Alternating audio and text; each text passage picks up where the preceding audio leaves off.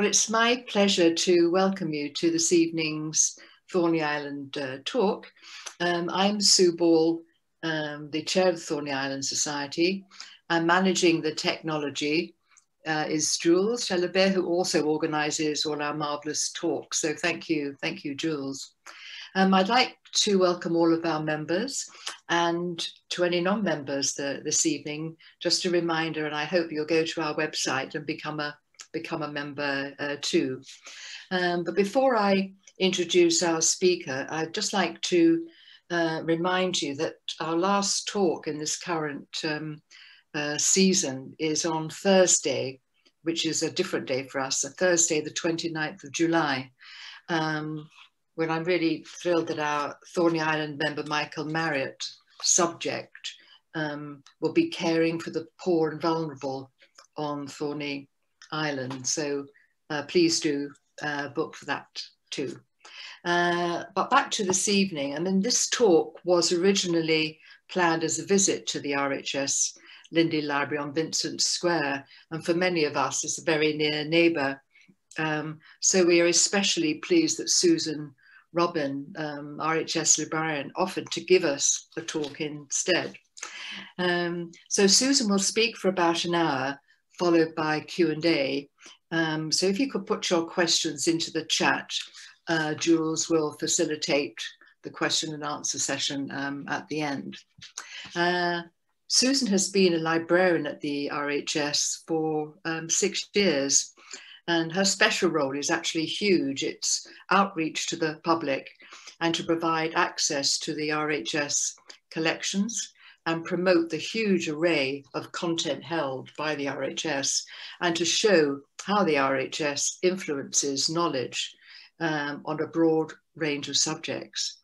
And many of the images that Susan is going to show us are works of art in their own right, as well as being scientific and technical studies. So Susan has a huge role, and we're thrilled she is giving us a special look at the RHS incredible collection. Over to you, Susan. Very much.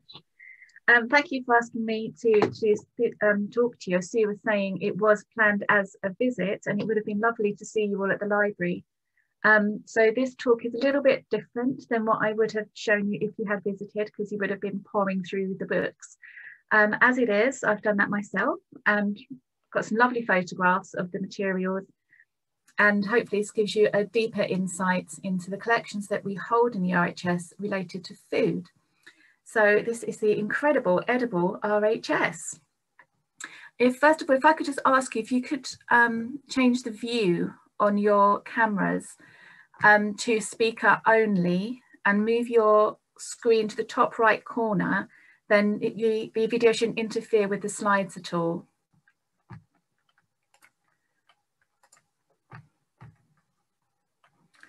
I'm going to share my screen.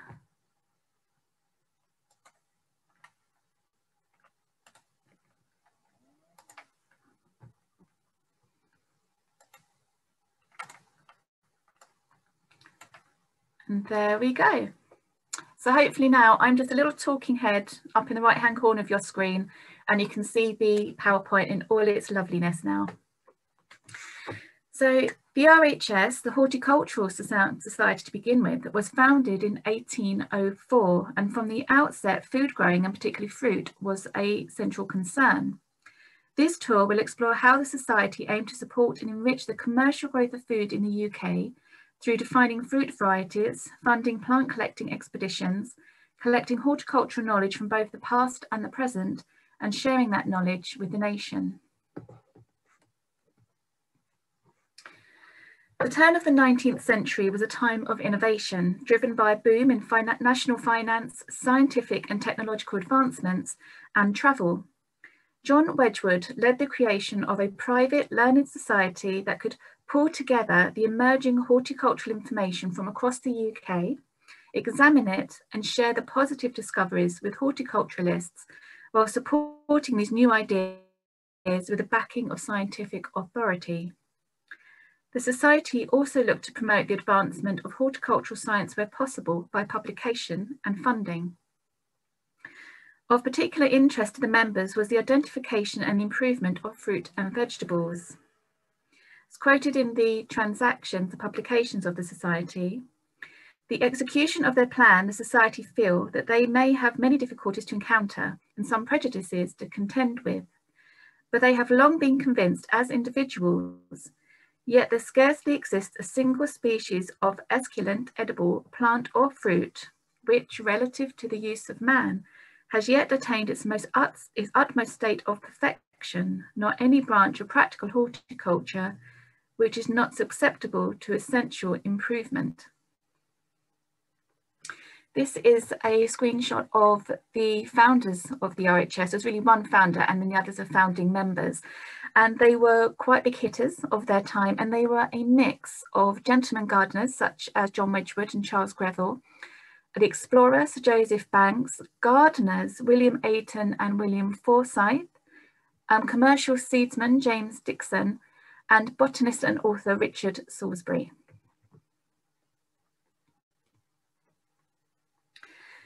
The Society chose not to commit itself to regular publication, but to occasional articles for members. These transactions proved to be very popular and were later produced as yearly collections. So if through the presentation you see a date for an article is very different to the date that I've quoted, it's because it was collected and then republished. Articles were submitted from across the UK by corresponding members, typically estate owners or their head gardeners, and discussed a number of topics, including the history of horticulture, scientific observations and experiments, and details of new and existing plants. By far the most regular contributors to the transactions were Sir Joseph Banks and Sir Thomas Knight, a passionate horticulturalist and president of the RHS from 1811 to 1838. In the 1840s, the RHS chose to produce a regular publication, the Journal of the Horticultural Society, which continues today as our members' magazine, The Garden. So the image here of the contents page, this is taken from the very first transaction, the first collection of articles. The introduction remarks relative to the objects which the Horticultural Society have in view really sets out what their plan is, what it is they're going to cover. And that was written by Thomas Knight, who's very, very influential across the RHS. But it also shows you the variety of articles that they would publish and look into.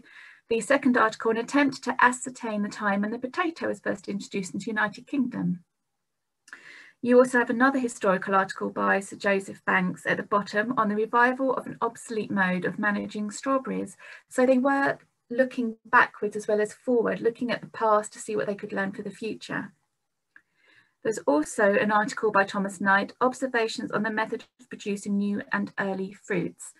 Fruits, more than vegetables, were their focus because they were considered more delicate. And this was a gentleman's club. It was a badge of learning to have a fruit garden and to be able to experiment and such. The Society was also very interested in exotic fruits, with the advances in glass and heating technology, which could be bought in from abroad. They appointed a series of plant collectors to travel the world, and amongst the plants and seeds they sent back were exotic fruits, although a lot of it was also very beautiful flowers. Details with drawings were published in its transactions. An article about fruits sent back to the Society by one of its plant collectors, George Don, a distant ancestor of Monty Don, details just over 30 exotic fruits that Mr. Don had recorded growing in Sierra Leone. Amongst them was the pineapple. Joseph Sabine, the Society Secretary, summarises, the profusion in which these plants are found in both frequented and unfrequented places sanctions the opinion, which is commonly entertained in the colony, that they are not of foreign origin, but indigenous inhabitants. This is contrary to the doctrine of scientific botanists who hold that the pineapple have been carried from America into Africa and Asia. Yet it is difficult to conceive how such an exotic could have so established itself as to assume all the habits and characters of a native in those regions. Pineapples do originate from South America, but they were imported across the Atlantic into Europe and West Africa from the 1600s by the Portuguese. The environment in West Africa is so suited to pineapples that the Ivory Coast now supplies 60% of the European market and is second only in world production to Costa Rica. So a little bit of history to be learned there as well. Once exotic fruits and other plants were returned, the important thing was to perfect growing them so they could appear on the employer's table, ideally all year round. For centuries, the pinnacle was the pineapple. They were a status symbol. They were prohibitively expensive to purchase and grow, and the larger your gardener could grow them, the better. It was competitive growing. But what you get inside, you lose in flavour. At this time, people could hire a pineapple to be the centrepiece of the table decoration at your grand dinner as a fashionable talking point and a show of wealth, the same way people have ice sculptures at events today. I've also read that they represent hospitality, which may explain why you can find stone ones on Lambeth Bridge and in Lambeth Palace. Possibly, I'm not sure, but it makes sense to me. The Society were also keen to promote and recognise homegrown fruit varieties. The article on your right is from 1816 and records the introduction of the pear, William's Bon Chrétien. This pear appears to have sprung up from seed in the garden of Mr. Wheeler, a schoolmaster of Aldermanstone in Berkshire, about 20 years ago, and was suffered to remain in order to prove the value of its fruit. Subsequently, grafts have been extensively dispersed and many trees are now Mr. Williams' nursery and other gardens around London. This pear I would recommend to the notice of the Horticultural Society as superior to any of its season to which I am acquainted. The Bon Chrétien and the Conference pear are the two most common pears that you will find in the supermarket today. And this was, I would say, the botanic introduction of it. For a plant to be accepted in the Horticultural Society scientifically, it needs to have been written down twice, have two printed references, and it used to need to have an illustration as well. So this would count as such. In the article, they say that this appears in somebody's garden. So I would assume the seed was somehow dropped. The pear did exist long before. It's not a new variety, but it's the identification of it as a particular variety that makes it a point here. This article and drawing was submitted by William Hooker, the botanical artist. In 1814, the Society's first important research programme aimed to reduce the synonymy, the same thing called by different names, in fruit varieties by means of a set of accurate reference drawing of named varieties. William Hooker was the first artist employed by the Society to paint fruit varieties in an extensive project that lasted from 1815 to 1823. Many of the featured specimens were supplied by members. Over 200 paintings by Hooker and other artists make up this early collection, a collection that has become known as Hooker's Fruits. You might have heard that in a commercial term. Many of the varieties of these beautiful paintings no longer exist. I think it was in the 1990s, the RHS brought out teacups, teapots, things like that, plates, with a series of Hooker's fruit designs on them. A representative fruit drawing depicts the fruit as it is found on the plant, with a portion of the branch, leaves and blossom, plus a cross-section of the fruit. Since the decision to initiate the project was taken in May 1814, and the drawings in the first volume are dated 1815, we infer that the fruits were first drawn, generally speaking, in the autumn, and the details of flowers and foliage added the following spring. William Hooker completed 138 of the 200 drawings until he suffered a stroke in 1820. He was succeeded by other artists, Charles John Robertson, Barbara Cotton, and Augusta Innes Withers. Altogether, 10 volumes of drawings were compiled, 9 devoted almost exclusively to fruit. The fruit drawings were regarded as one of the glories of the Society, even in its early years. Excuse me. and the preface to the third volume of Transactions in January 1820 drew attention to them. The collection of drawings of fruits formed under the direction of a committee is already complete, and by a perseverance in the plan proposed, it will ere long surpass all others, in point of numbers as much as already does in point of excellence. In justice, they cannot admit to state that the correct eye and skillful hand of Mr. William Hooker, the artist, regularly employed by the Society, they own this invaluable assemblage, their importance of which as standards of reference will long be felt and acknowledged. The programme was only suspended when the Society developed its own living collections of fruits at its experimental garden in Chiswick in 1822.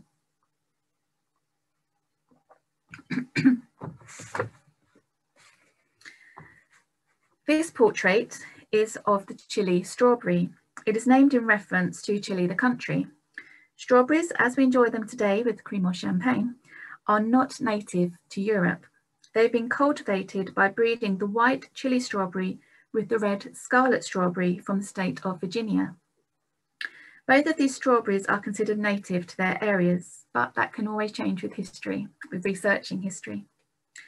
They were collected and arrived separately in France, where the taste of the white strawberry and the size of the red strawberry were bred together and a summer classic was made. European strawberries are much smaller, but still sweet wild strawberries.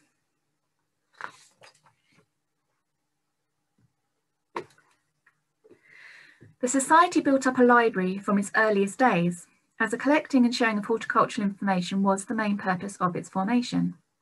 The Society collected historic works for its fellows, staff and students to consult, to learn from past successes and failures, as well as producing and supporting new materials that looked forward to the blending of the art of gardening and the science of botany. This lovely little picture here is taken from an early work called The Orchard and the Garden. I always think it looks today more like a kind of spot the health and safety issues, but it is something that they particularly interested in was grafting of trees and fruit trees. A popular horticultural title is A New Orchard and Garden by William Lawson. This is not the same book, this is A New Orchard and Garden, building on the reputation of the previous publication. Its full title is much longer, as you can see. All of that paragraph is the title. First published in 1618, this was the standard 17th century text on fruit trees and is the earliest work on gardening in northern England. It ran to around 15 editions and was quoted at length by John Evelyn in Silver, a 17th century plea to landowners for reforestation. It is frequently reproduced, possibly because Lawson insisted on much care and cost, having the knots and models by the best artisans cut in great variety. So very good pictures. Lawson himself was a Protestant clergyman at Ormsby, North Yorkshire, and this was his only book. Some of the text is philosophical rather than practical or instructional. Perhaps because of his Puritan leanings, Lawson stresses the pleasure-profit balance of cultivating a garden and is keen to maximise the return on labour, orchards having a greater yield than any other cultivation. He also stresses that he has a northern orchard and country garden, recognising and advising on climate differences between his own experience and that of gardeners in the south of England. The best known illustration is the idealised depiction of a house with a south-facing garden, the picture in the middle, showing shelter belt planting, terracing, beehives and an orchard set in a kumquats design, an arrangement of 5 objects at the corners and a 5th in the centre like on a dice, as recommended by classical authors. In chapter 1, Lawson recommended hiring a gardener to care for your orchard to get the best out of it. He states, the gardener had not need be an idle or lazy lover, for so your orchard being a matter of such monument will not prosper. There will ever be something to do. Weeds are always growing, moles work daily. In winter, your young trees and herbs would be lightened of snow. Drifts of snow will set deer and hares and other noisome beasts over your walls and hedges into your orchard. As well as suggestions on garden design, this was also a practical guide explaining how to graft the perfect fruit tree as well as how to deal with pests. He states, "Your cherries and other berries, when they be ripe, will draw all the blackbirds, thrushes and magpies to your orchard. The bullfinch is a devourer of your fruit in the bud. I have had whole trees shelled out with them in wintertime. The best remedy here is a stone bow, a small crossbow that fires large pellets, a piece, a handgun, especially if you have a musket, or a sparrowhawk in winter to make the blackbird stoop into a bush or a hedge." I think that gives a good example of the class of person that this book is aimed at. This is not for gardeners on the ground. This is the owner of the vast country estate. The image in the middle is an idealized example of the perfect home and garden. And down the side is coded. So A represents your paddock for your horses. A is your orchards, I believe. The interesting thing it has is a drawbridge and a moat. It says if you can have that, that's wonderful. Also at the bottom of the page is a river, so being near water is important. And also at the bottom of the page, next to the little turrets, there's little O's, and that's where you should put your beehives as well. And the stripes, if I use my mouse here to point, the little stripes on the pictures here, that's steps. So your house is raised, leading down to the river through your different gardens.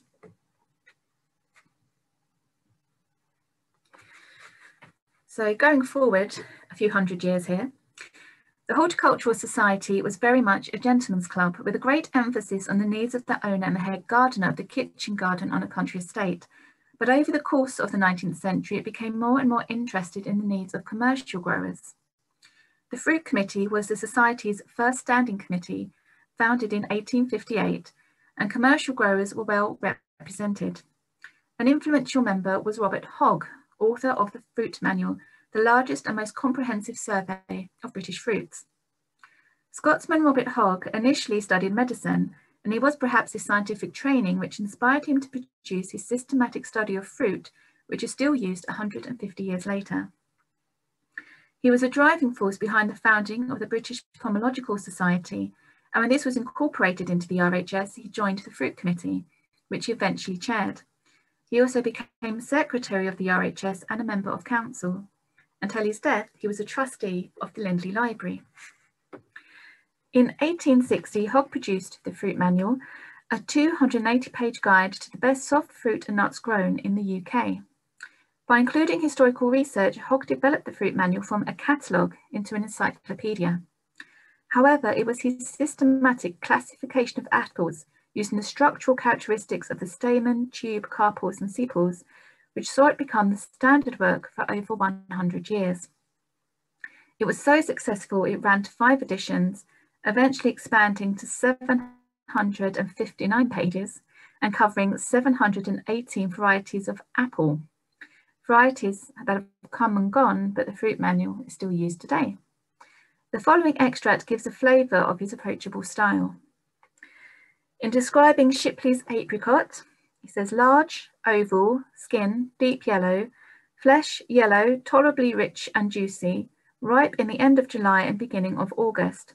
It was raised by Miss Shipley, the daughter of a former gardener to the Duke of Marlborough at Blenheim. With regards to the costard apple, the costard is one of our oldest English apples. It is mentioned under the name of Poma costard in the Fruiterer's Bill for Edward I in 1292. The true costard is now rarely to be met with, but at an early period must have been very extensively grown, for the retailers of it were called costardmongers, now transformed to costermongers. But Hogg's opinions could be as tart as some of the apples he describes. A culinary apple of second-rate quality, valued only for its earliness. A worthless apple, ripe in October. I've seen an apple called improved Ashmead's kernel, which is no improvement at all. In 1898, a year after Hogg's death, the RHS instituted the Hogg Medal for Fruit and Vegetables. As a side point for local history, Hogg lived and wrote the Fruit Manual at 61 Winchester Street, Pimlico, which is about half a mile away from the library. The Society's knowledge and research work in the field of food growing led to the Society being consulted by the government. In 1852, the Society's secretary, John Lindley, was asked by the Analytical Sanitary Commission how best to investigate and report on the adulteration of ground coffee in London. The adulteration of commercial foodstuff was rife in Victorian London and a very real risk to public health, as well as an economically fraudulent act that affected the commercial revenue of coffee suppliers. Lindley determined that we have carefully examined samples of coffee and chicory in different states, and there is no difficulty in detecting the mixture, however finely they may be ground, if they be examined under a good microscope. The images in front of you on the left are the images published in the report. The images in the middle are by John Lindley's own hand in his write-up of the report. Examining a range of coffee on sale across London, he found traces of many surprising vegetables amongst the coffee grounds, including peas, carrots and parsnips, but chicory was the main addition. Some other unsavoury additions he had been advised to check for included sand, mahogany sawdust, and dried baked horses and bull's liver. Many retailers would mix coffee with chicory on request, as it made it more affordable to the poorer class, and some customers preferred the darker, stronger taste. Camp coffee, a mixture of coffee and chicory, is still sold today. About the dried baked horses and bullock's liver, which is very unsavoury, they say how they can work out these things, how you can work out these things are in your coffee as well. So with that, it says if you make your coffee, leave it for a couple of days, it will become very noisome and basically smell of gone off meat. So you know not to go back to that purveyor again. Lindley used science, the microscope, to prove what was being sold was not what was being advertised. In the first report, only 2 of about 40 retailers were selling genuine coffee. The retailers were listed anonymously, but alongside the street in which the premises were located, so not quite anonymous to their customers. 3 months later, a second report was published where the whole experiment had been rerun. Here Lindley goes on to name and shame the retailers who had not improved their wares. He even goes so far as to transcribe the bills, the advertisements, for the establishments that promote the purity of their coffee and the stringent steps taken to assure their customers that they do not sell adulterated coffee. The results? Still adulterated. At the end of his trial, Lindley lists those who passed the tests, including Fortnum and Mason. So Fortnum and Mason have always sold very good coffee.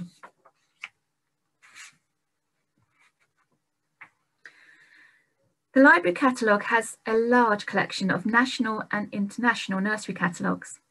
All catalogues are valuable as they give dated information about which plants are available at a particular date, an important fact both to garden historians and to plant researchers.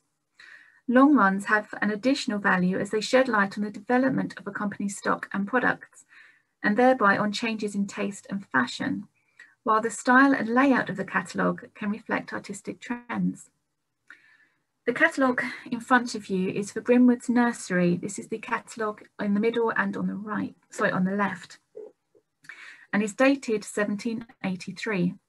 It costs 2 shillings in wrappers and 3 shillings bound, an expensive publication. Unlike modern catalogues, which are printed cheaply, produced seasonally and made to be discarded, catalogues at this date were made to last. So much so that when the nursery moved from Little Chelsea, a hamlet on the Fulham Road, to Kensington, close to the palace, existing catalogues were simply updated by pen and ink. The catalogue lists plants of names only, with no descriptions, certainly no illustrations. Your gardener would know the properties and appearance of the plants. This was simply a list of what plants could be purchased. There were also no prices, since such a comparatively expensive publication would need to remain in circulation for years to recoup high production costs, and the owner might need to change the prices before the print run is exhausted. There is therefore little in the way of information exchange between the nurseryman and his customers, and this was something that Grimwood addresses in his preface and acknowledges now needs to change. I hope in another year or two to give the public a descriptive catalogue, and he does write that in capital letters, of the various fruits with their qualities, flavours and time of ripening, with the uncertainty of the seasons in this climate make it so difficult to ascertain and frequently causes so much disappointment. The catalogue on the right was published only 10 years later by another London nursery, Maddock & Son, and it offers a coded shorthand description of gooseberries by their colour, ripening time and texture. The number of varieties of fruits in particular is now so vast that descriptions are essential for customers.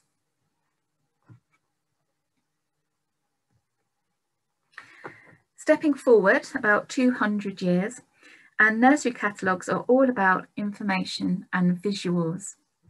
This is a collection that I pulled from, a sample, I should say, that I pulled from our collection, and they're predominantly around the end of the 19th century, early 20th century. We have up here a German catalogue, which represents the international aspect of our collection, but it also shows the expectation of images and information for customers was international as well. We have down here a lovely little illustration, early 20th century, showing not just what you can buy, but what you can do with your vegetables. You can make a tasty homegrown egg salad. So again, it's not just description, it's what you can do with it, and it's illustration, it's easy to comprehend. On the catalogue on your right, the Bar's Seed Guide, they are promoting their RHS award on the front of their catalogue as a recognition standard of the high quality of their goods, which is very nice to see. And the other catalogue I'd like to draw your attention to is the Ryder's PP seeds. This is 1916, this is during the war. Even so, over 1 million copies of this catalogue are distributed every year. If you compare that to the Grimmer catalogue, which we just discussed, where you kept that one copy and updated it. They're also distributing penny packets of seeds. That's what the PP is for. And again, if you compare that to a couple of 100 years earlier, to Grimmer's expensive catalogue and niche wealthy customers, gardening is now for all the people. Talking of illustrations or nursery catalogues, one of the gems of our collection is the album Banari. This album is presented in a handsome red leather slipcase with gold tooling, an image of which we have here. This is what came with the catalogue. This wasn't a private commission. Was purchased by the RHS in 1932 and dates from between 1876 and 86. The album Banari consists of a portfolio containing 28 chromolithographed plates of vegetables drawn by Ernst Banari, the owner of the seed nursery. Each plate is accompanied by an attached leaf containing letterpress listing the names of the varieties depicted. The plates, which you also can't see here, are protected by leaves of tissue paper. They are already considered as, they are sold as an artwork and considered as an artwork. The colouring is fantastic, but not quite true to life.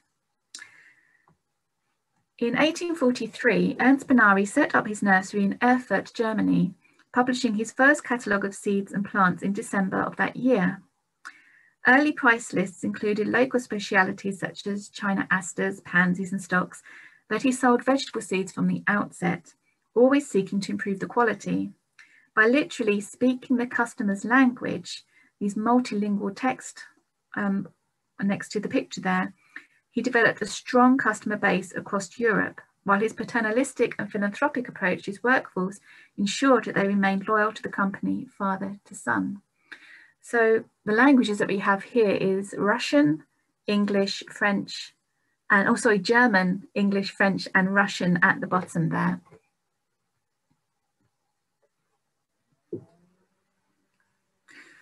Having Jewish connections, the Banari company suffered under the National Socialist government, and at the end of the Second World War found itself in Soviet-controlled East Germany. The company was refounded from scratch by Friedrich Banari, Ernst's son, in Hann, Munden, in West Germany in 1846. With Friedrich travelling all over Europe with his bicycle, to collect seed for his new business. Bonari is still an independent German family business, now in its 6th generation, and operates 3 breeding facilities in the USA, the Netherlands and Germany. And these pictures are beautiful. These are available as prints via RHS Collections if anybody is interested. If you go to the website, you can purchase some of these images.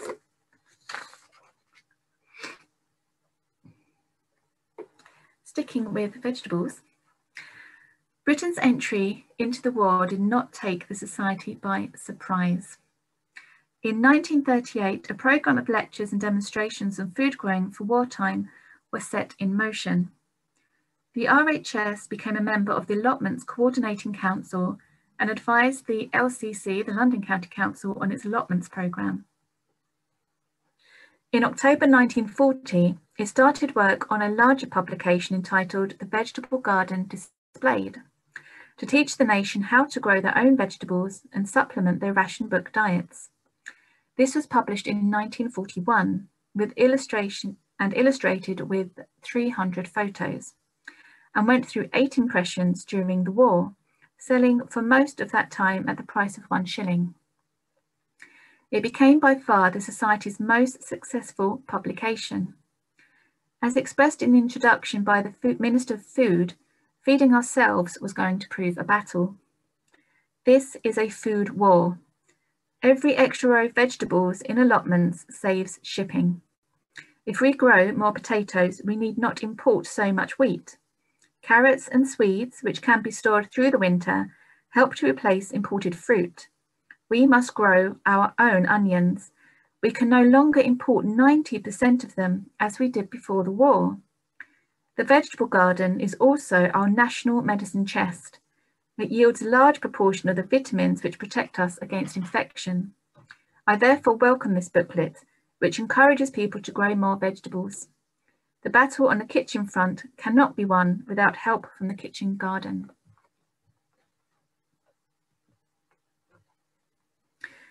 The photographs of digging and growing in the booklet are taken at Wisley, or were taken at Wisley, I should say. If you've been to Wisley, so I point out here in the broad beans down in the bottom left here, this shot, this house, this is now the location of the new entry to the RHS Gardens.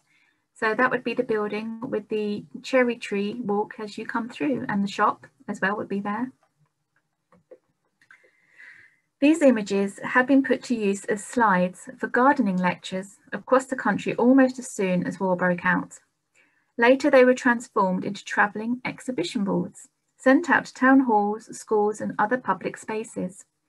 Amazingly, one set of boards survived the war and turned up more than 60 years later in a scout hut on the Isle of Wight. In 1946, the vegetable garden displayed was translated into German as Fresh Vegetables Throughout the Year, as part of an effort to help with the reconstruction of the German domestic economy. The networks of market gardens that accompanied most market towns have been destroyed in the situation bombing. They were in a dire state. I think they were actually worse than we were by the end of the war. So reproducing the vegetable garden displayed, it is page for page, word for word. It's an exact copy, but translated into German. And again, it was an immense seller, and hopefully it saved a few lives. We're now going to move forward to look at some artworks, some modern botanical art. Every year, the Lindley Library acquires 1 or 2 artworks exhibited at the RHS Botanical Art Show. Although the overwhelming majority of artworks in this collection are ornamental flowering plants, there are some beautiful examples of close observation of fruit and vegetables. These artworks show that contemporary botanical artists are increasingly finding fruit and vegetables interesting and beautiful subjects.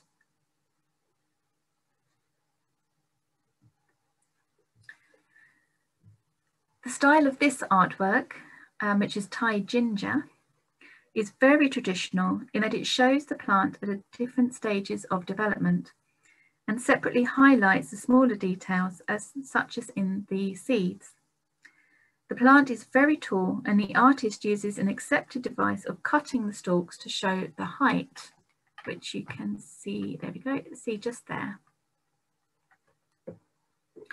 This also allows the viewer to see inside the plant via the cross section. This plant was drawn from life and was situated in the artist's back garden in Taiwan. Now the image is actually the whole picture on the left. I have cropped into close detail in the little boxes there. When this artwork was being exhibited, apparently one of our botanists was visiting and was looking at this picture and mentioned the fact that the dying sections up here of the plants, this isn't the plant dying back naturally, it was very dehydrated. And so the artist has drawn exactly what she saw, and what she saw was her Thai ginger plant needed some water. But it's a detail that is scientifically important. This is what the plant will look like when it's dehydrated. You also get the close-up view down here in the bottom left corner of the seeds just there. And that is shown that they start on here and then they can fall down. You've also got when the plant flowers detailed here, but it is ginger. So the main focus of the image is actually the roots. And as you can see, they're beautifully detailed. And you have the cross sections here. You have all the little tubers running off as well.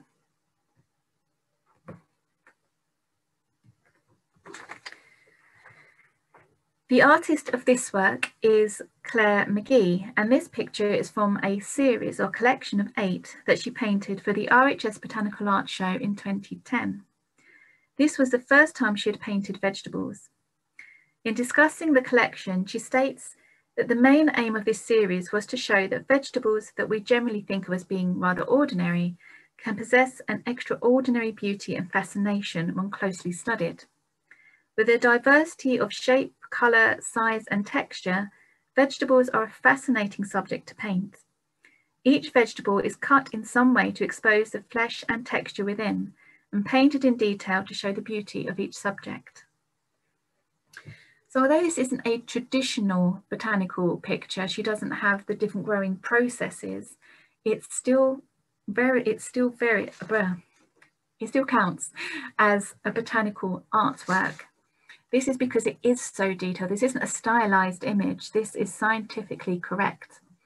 Also with the cut through that she did on the root, not the root, so on the stem there, it shows you details inside in beautiful, you can even see the little fringing there. Also, if you look at the leaves, they have some droplets of water on them. So this is telling you that these leaves are rather thick, perhaps waxy, that they're not delicate.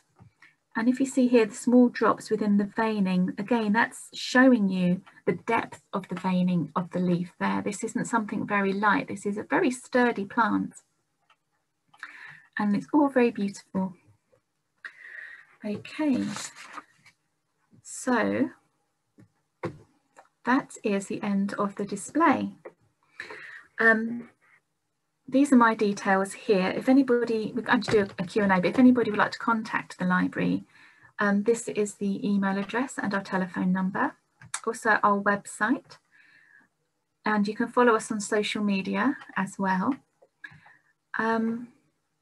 I think that's it. So if I stop sharing now, okay. Let me go back to, Sue. Yeah, thank you so much.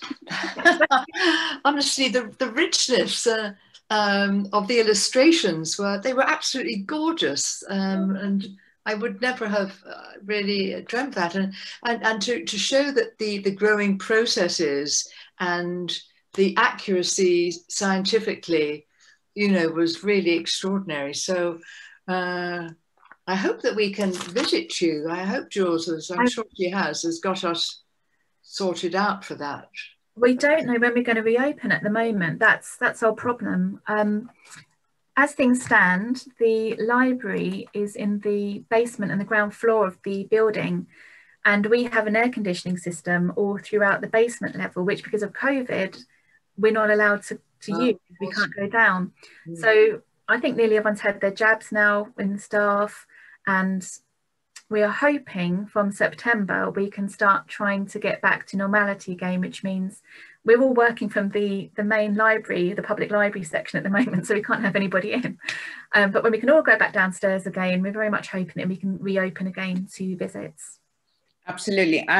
There was a question on the chat about, how accessible when you are open? Do you have to be an RHS member to? No, not at all.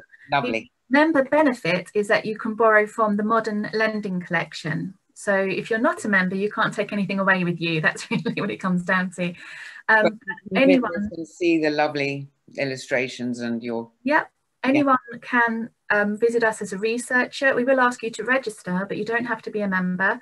Anyone can pop into the library upstairs when we're open, can pop into the library upstairs and browse the collections that we have there. That's our modern lending collection, so from about 1970 to today. And we do open up to tours. So this, as you said earlier, was going to be an actual tour in the library to look at the collections. And we do have different talks and tours that we can do as well. Okay, that's super. I'll just grab another couple of questions. David says, excellent talk, thank you. When did the Horticultural Society become the Royal Horticultural Society? It became royal, I'm going to say 1852. I haven't noted it down, but it was to do with the rebuilding of South Kensington as the Albertopolis, with the museums and everything opening around there. The RHS got the Prince Consort as a patron, and they basically said, would you like to have a very lovely garden in amongst all these museums? And he said yes. So the garden, the Kensington Garden for the RHS, was actually located pretty much on that street that divides I think it's the Science Museum and the V&A. It was around that area that has been built over. It wasn't just it wasn't just the size of the street, it's also been taken over by the museums, because they moved out before it all really kicked off. They were there while this place was being built, and actually if you take, you know, that foot tunnel from South Kensington's tube, if you take that through to museums, that actually ended at the RHS Kensington Garden. That was the idea, it would take you through to all the things that you could branch off at and end up in the garden. But before that was even completed, they'd moved out from there again. But because of their involvement with that and Prince Albert, they were given the Royal Horticultural Society title. Okay, that's great. Anthony says, wonderful talk, Susan. Thank you so much. Can you say anything more about the way that books were collected and the reason it's called the Lindley Library? Yes, well, the library started out, as soon as it had members, people brought materials along and that was stored. And there is somewhere in the council minutes where they say, oh, we've got a shelf of books now for our library. But it built up and up over time. I believe it did buy certain things at auction, but it was mainly member donations and books that they produced themselves. Then in about the 1840s, the society had very bad financial troubles and basically was selling everything off that it could, and that included the library. It all went. But the sad thing is, just as they had already committed to the auction of the library, their finances actually took a turn for the better. And so they had to watch this library go and then start again from scratch. And the way they did that is that when John Lindley died, he had a massive library on botany, horticulture, art, everything. And they bought the whole library from the family and said, this will be the start of our library again. So that's why it's called the Lindley Library, is it was a restarting of the library collections.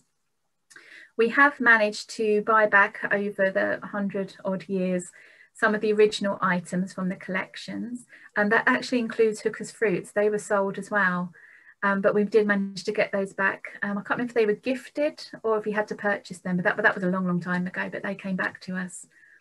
So yeah. Okay, brilliant. How many items are in the library and what proportion are digitized? Oh, I haven't got a number, thousands, hundreds of thousands of items. The digitization we are slowly picking up. It's very expensive to digitize. Sadly, it really does need a lot of money and funding to do that. And that typically comes from donations to us, or if you win things like lottery heritage funding, that kind of thing. So the digitisation mainly focuses on the art collection rather than the books. There are a few books that have been digitised that are very unique to the collection. One of those is the account book of Capability Brown. He didn't leave very much in writing behind. He wasn't like Repton, who produced all these wonderful books and works and published everything. And so that has been digitised, and you can find that on the library website as well. I'm sorry to say that a small percentage has been digitised. They're not available to the public yet, but we are working behind the scenes to go live with an archive catalogue. We have an online library catalogue of printed books, which you can already access, but we are working to release a catalogue on, it's called Calm, which if you go to any other institution, that's typically what they have as well. And that will hold the archives and the art collection. And with the art collection, we would like to have a digitised thumbnail with each image so you know what you're looking at. But that is a work in progress, but hopefully not too far away. That sounds good. Yes, I realise it's very expensive digitising. I'll just read this from Chris. It's interesting to reflect how gardening is changing, particularly the deeply double dug vegetable beds in the wartime leaflet. Charles Dowding promotes no-dig vegetable growing, which is certainly a lot easier on the back and leaves much time for more interesting tasks than digging. This is now being adopted in farming, where much less deep ploughing takes place and the ground is simply harrowed. Less interference with the soil structure is beneficial to wildlife, and particularly to the millions of worms who have been scared off our fields and gardens or exterminated by deep digging and ploughing. Yeah, thanks for that, Chris. Yeah. Anything to add to that, Susan? He's quite right. He's quite right. There is an upsurge at the moment. We get little trends in the library that you can see in the collections that are gathered. And no dig gardening, that is something that's on the up at the moment. More requests for books like that to come in. Yeah. Mike Marriott, very interesting, great illustrations. I just, one comment myself, amazing that Benari was a seed merchant and just happened to be a fantastic artist as well. They are beautiful. They're not exactly true to life, but they do the job. So they're very nice. Yes, yeah.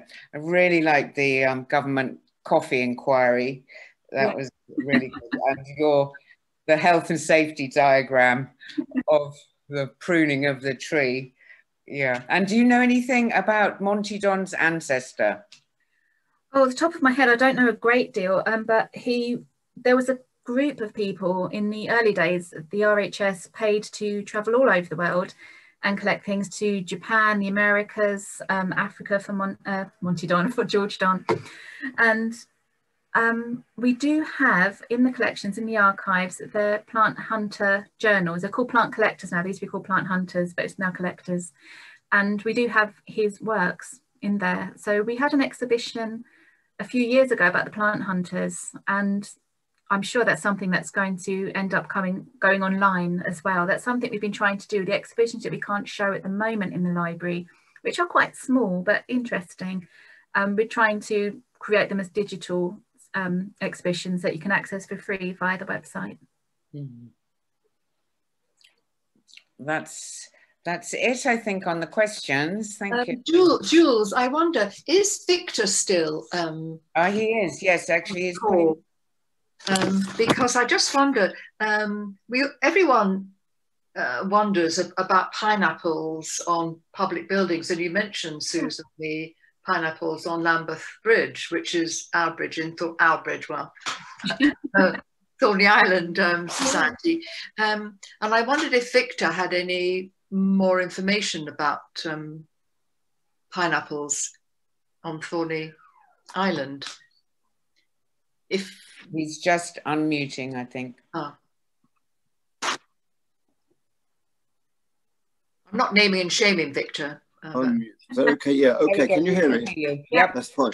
I was going to ask you a question anyway about there were some grapes there, And I was wondering what, then you have a big vineyard down there, wondering what the purpose of that, whether it was experimental or revenue earning. But first of all, let me just get at the pineapples you mentioned.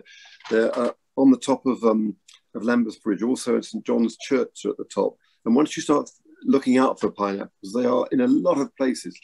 And the railings in front of the Royal Hospital have all got little black pineapples at the top. Christopher Wren was nuts about them. The St Paul's Cathedral around doesn't have crosses, it has pineapples. And there are some stories that he actually wanted to put a pineapple on the very top, but he was dissuaded from doing that. And there are other churches that are in Harker where you see these huge, great stone pineapples lying around, because of course they're extremely expensive and for nobles' tables. But they were a symbol of hospitality, which is why there are so many around in front of houses on railings. But do you know anything about the role of the vineyard? Is it part of the experiments, or is it just to make wine and make money? Do you mean the vineyard at Chiswick? At Wisley, isn't it? Oh, at Wisley, the one at Wisley. I don't know. The current vineyard, they do make wine. I believe they do make wine from the grapes at Wisley. Whether they sell it or they give it away to special people, I don't know. Because I'm based in London, I'm afraid. I don't get to walk around the gardens at Wisley very much. That's okay. Thank you. That's a lovely talk. Thank you. That's okay. David's just added that the Wimbledon men's trophy also has a pineapple on the top.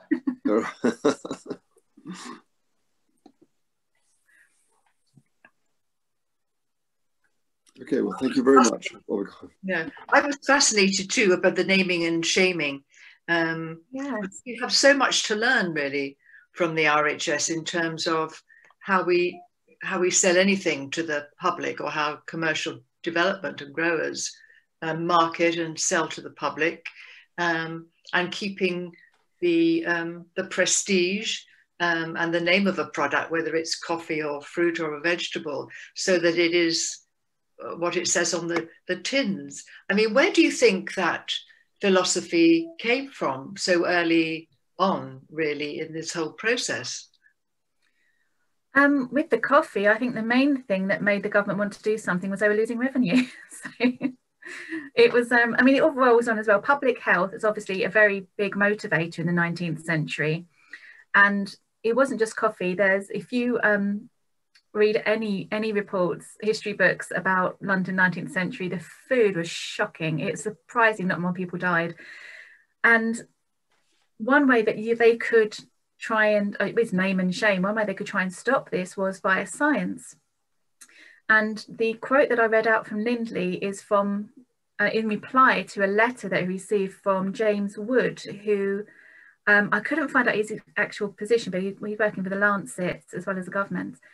And he said, what do you think is the best way that we could find to identify adulteration in coffee? But I think they also did other reports in mustard and things like that, in many, many products. And he came back saying, I think the microscope's good enough.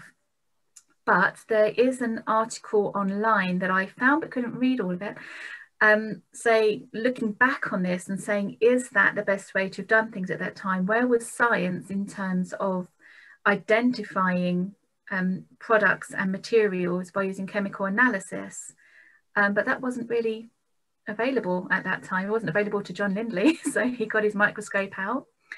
And yeah, it kind of, a job well done, I think, with that.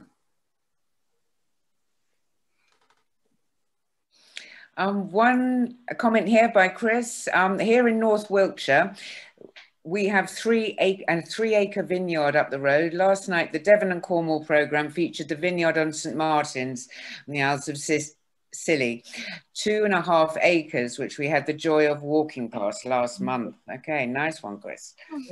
Sure, that was lovely. I watched the programme as well, and the wonderful handing over of the old people who wanted to retire to a young couple who lived in Yorkshire, I think, and just upped and packed up and went off to learn how to make wine. It was really nice. Nottingham. Okay. Oh, no, that's terrific. If no one else has any more questions, we, as you know, we put together an email and send out to everyone who's attended the talk, and there will be a copy of Susan's talk and the illustrations today. But if anyone has any questions when you think about it and mull it over, please send them to Jules or myself, and I'm sure Susan will answer them so that we can make them more generally available. But before I ask everyone to unmute to thank you in the normal way, it just occurs to me that the Thorney Island Society is very much like the RHS, and I'm sure that will perhaps be somewhat shocking, because we accept donations. We welcome donations of books to our collection in the archives, especially on Thorney Island. And also we're beginning to digitize our collection. We do have a corporate sponsor. So that's a process in which we haven't yet started, but we're on our way. So it's rather nice to draw the evening to a conclusion by saying there are similarities between our voluntary organisation, of which we're very proud. But may I ask everyone to unmute, to give Susan a thank you, and to say I look forward to seeing everyone for my Marriott's talk on the 29th of July. Thank you, Susan. Thank you so much. Thank you very much. Very enjoyable.